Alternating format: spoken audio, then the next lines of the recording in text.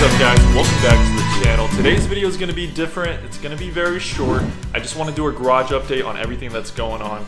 The 2007 Subaru WRX STI, if you haven't seen the video of me taking delivery of this car, be sure to check it out. I'll also link it at the end of this video. We got some parts ordered for the Subaru, so we're going to get that installed and get a video out for you guys pretty soon. And also we got some lights for the garage. I know it's pretty dark in here, so we got a second big box right there to install as well.